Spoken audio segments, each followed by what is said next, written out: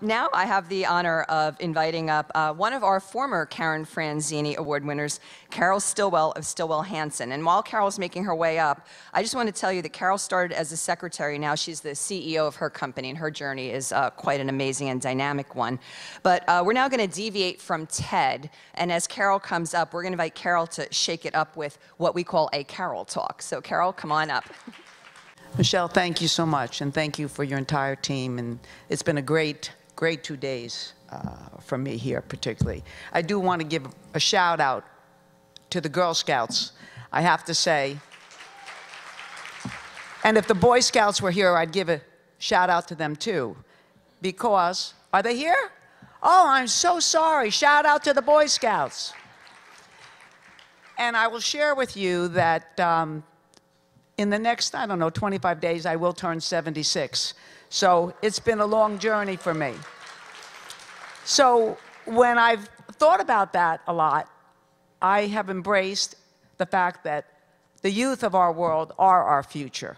And so to know, I need to let you know that I thank the Girl Scouts and the Boy Scouts to know that our future will be in good hands. Thank you and your organization. Thank you so much. Now to Lori, I understand that you know a lot of songs because I was hoping, because my theme of my talk is about believing in yourself. And I was thinking, wouldn't it be great if the song from Journey could be playing? Now, do you know any of the words from that? Any of the, a few?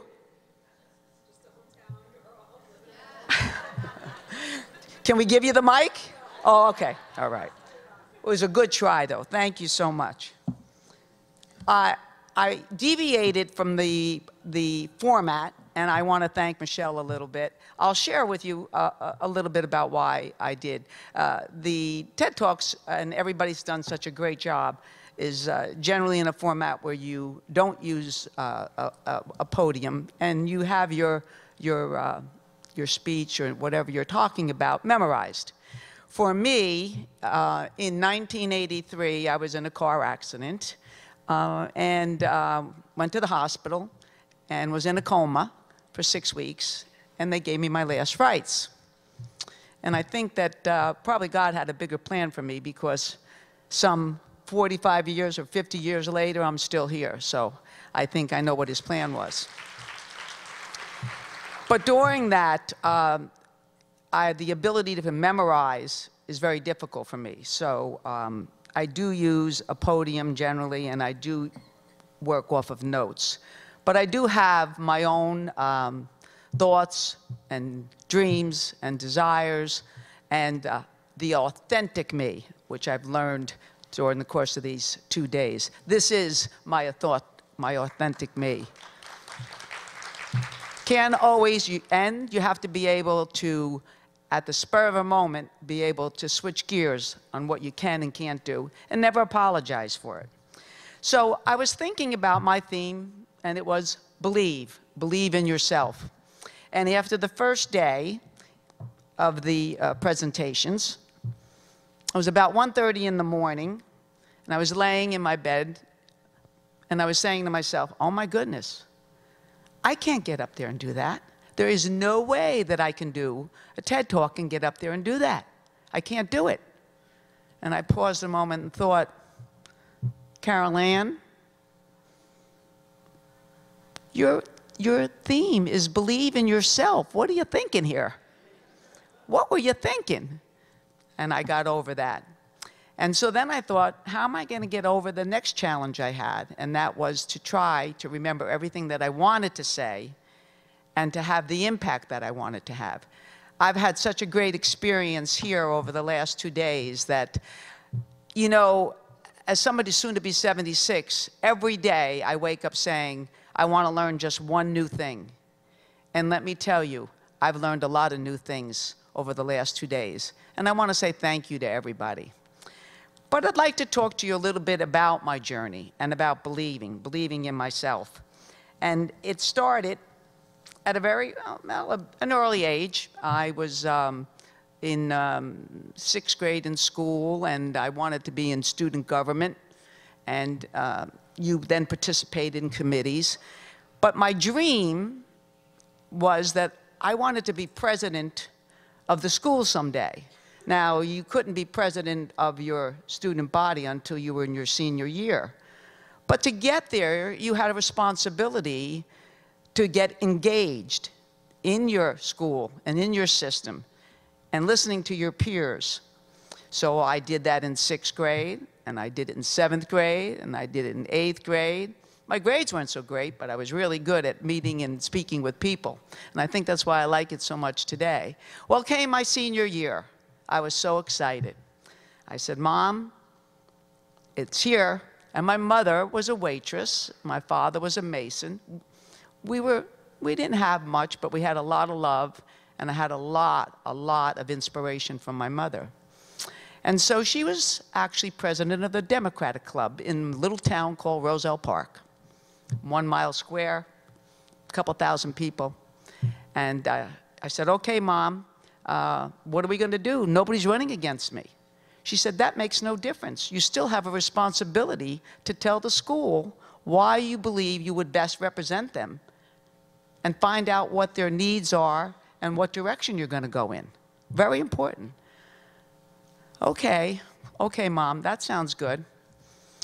So the next day I came home, and my mother said, I'm making up the posters. I said, well, why do we need posters? It's just me. So she said, Carol, you're running for student body president. You have to have a poster, you have to have a platform, you have to let them know what you're standing on. I said, okay. So we started to do that. The following day I came home. My mother said, what's wrong with you? I said, we're done. She said, what do you mean we're done? I didn't finish the posters. I didn't finish talking about, no, we're done. What do you mean? The captain of the cheerleading squad has decided to run against me. So my mother said, well, has she been involved in student government? No. Not in 6th grade? Nope. Not in 7th grade? Nope. Not in 8th grade? Nope. 10th? Nope. 11th? Nope. 12th? Nope. Nope. Not at all. So then what is your problem? Do you think that the captain of the cheerleading squad represents the mean average of the entire student body? Do you think she really cares about what the student body wants if she's never participated? Or do you think you do? I paused a moment. She said, you get up on that stage and you make your speech and you talk to your student body about what you believe that you can do for the student body. And then you let the captain of the cheerleading squad get up and talk. I'm pleased to say that I won by a landslide. I think the cheerleader got 12 votes, and that was the entire cheerleading squad. Lesson learned, taught by my mom. So I will tell you that my mom was such a great inspiration in my life. And she shared with me the theme, believe in yourself. And believe in yourself, because if you don't believe in yourself and your journey in your life, you will never sell it to anybody else. You've got to own it. You got to believe it. And you got to know that wherever you're going, that you're going to get there. And when you travel that journey, it will not always be through the successes. You're going to learn through that journey more things through your failures. You hold on to those things and never apologize for them. And I've coined a couple phrases of my own in life. And one of them is, life is like a GPS.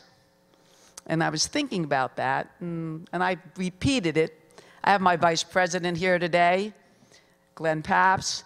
I've got my director of operations daughter here, Ciara. I've got my attorney, who is a retired attorney. Not that I thought I needed my attorney here, but she is a great mentor, for sure.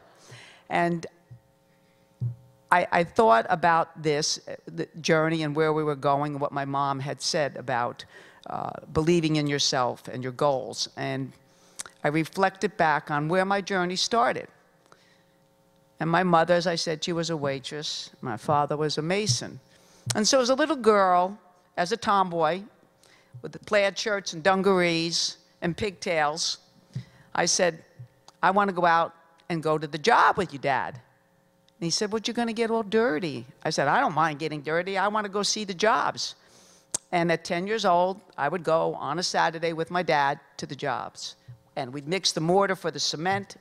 I'd see him build houses, and from that moment on, at age 10, I knew what I wanted to do. There was no question in my mind. I wanted to be in construction. I wanted to be in that field. I can assure you, at 1964, 65, 69, women were not in construction. I can assure you that. They were answering telephones. They were taking notes and being a receptionist, but they were not in construction. And so I realized that of my soon-to-be 76 years, that I'm taking a lot of time up here. Oh, no. Oh. What? 5 minutes up? Oh, I have 5 more to go? Oh, God, I got a lot more than to tell you. I thought you meant it was too much time. Okay. So what I do want to say is that believe in yourself, no matter what that belief is. Life's a journey. It's a journey. And whatever your passion is, you follow it. Use mentorship without a question. Yesterday, in sitting in a breakout session, I remember somebody stating that their encouragement from their mentors meant so much to them. Last night, I get an email from one of my mentors, who happens to be my retired attorney, who I just introduced you to, who's sitting over there, who knows me very well. And it said, "You're going to kick ass tomorrow." That is what she said.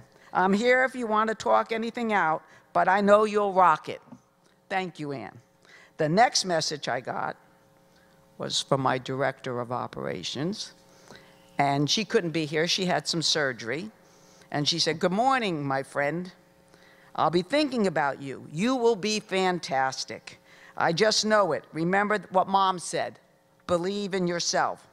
And then, if you could see it, she then said, "I'm one of your biggest fans. There's the cheerleaders. There is a kitty cat with pom-poms. And then there's, I'm rooting for you." And all of those things have meant so much. But what I will say to you, that in my journey, each step along the way, I had sponsors and I've had mentors. And through that journey, I've become a mentor and a sponsor. And I understand the importance of identifying talent, even when the people don't realize that they have that talent. There's so many people here that I have met over the last 2 days that are outstanding. Believe, look into yourself and understand that there isn't anything you can't do. And if you need a sponsor or a mentor, come see me. I've got myself and a lot of other friends. But I will tell you, this has been a wonderful journey for me. And I'd like to say that this will be my 53rd year with Stillwell-Hansen. I'd like to tell you that my 2 greatest mentors in my life was my late husband, Gordon, who taught me so much about life and its journey. And it's interesting, I have my vice president here today, and we've talked a lot about how mostly we see a lot of women encouraging women. I've seen a lot of men encourage women too. And I've seen it from both sides, from the side where you don't get the encouragement where you thought you would from a woman, and you get it from a man, or vice versa. I would like to say that Glenn has been with me, I don't want to, 40 years? Okay. As a matter of fact, 40 years. As a matter of fact, I started out with Stillwell-Hansen at age 23. This will be my 53rd year as a secretary, then an office manager, then a director of operations. And then I knew what I wanted to do. I wanted to own a company. And I wanted to own a company that would have the ability to see people grow within that company and realize their hopes and dreams, which might be totally different than your own hopes and dreams. Everybody's hopes and dreams are different. And I wanted to own that company so that when I got to where I was going, I would have the ability to give back, not only to the people in the company, but to give back philanthropically to my community. That was very important. And I remember talking about the word philanthropic. that somebody said to me once, you know, I'd like to do that too. I'd like to give back philanthropically, but I don't have the money that you have to do that. I said, first of all, let me say something to you. You don't know what my money is, because at the age that I'm at, I've lived my dream every day. Every day that I have an opportunity to take from what I have and give back, I do. But philanthropic, the greatest gift you can give is your time. Philanthropic, look it up. It means giving of yourself. The greatest gift, and the people that I applaud, are the people that take the time to reach out and give their time. So very, very important. So I applaud everybody that does that. But remember, being philanthropic, the greatest sacrifice is giving your time. I will tell you that in my company, I'm proud to say that the average person is with me almost close to 40 years. Some of them started at age 23. And I did have one gentleman, my vice president will know who it is, still with me today, but he once said, you know, Carol, I could run the company much better than you. And I paused, and if I thought he could, I would have responded in the positive. But what I did know was what his strengths were, and I knew what his weaknesses were, and I knew how important our company was. And I turned to him and I said, you know what, Len? You could run the company, but nobody would work here. They'd be gone. That man is still with me today, doing what he does, and a lesson learned in life and its journey. So I will say to you that I would like to close with a comment that was made and helped from my director of operations. And she asked me, she said, Carol, this is really you. So as I leave you today, I want all of you to believe in yourself and achieve your greatest dreams. But never forget to enjoy the journey. Never forget to enjoy the journey. Life is short. There's nothing in life that's guaranteed. Today is guaranteed. And when you have some setbacks, and we all do, just keep believing, because the very best rainbows follow the heaviest rain. Thank you.